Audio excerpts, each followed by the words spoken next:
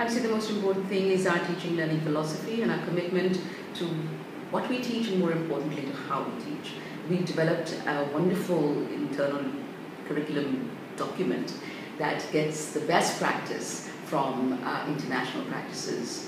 We focus on staff development in teaching and learning. We have a special educational needs program that covers over 210 children, a strong performing arts and a brilliant PE program. And finally, our IT and our commitment to working with parents and the school as an association. I would say these are our USPs. I'd say intentionality or niyat, call it what you will, but we have always been well-intentioned and are committed to working hard for the children in our care, and we don't give up.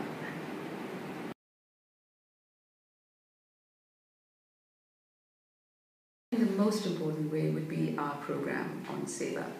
Seva is a concept of service that is ingrained in our mission statement, which is there for all to read, see and internalize. We have Seva programs in partnership with our parents, our students, our teachers, and our children, all the way from junior school to senior school.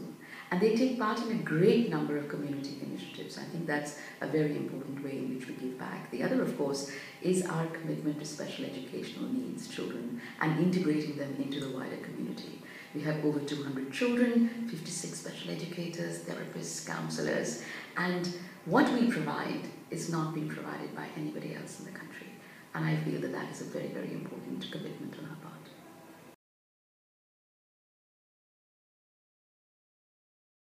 Right.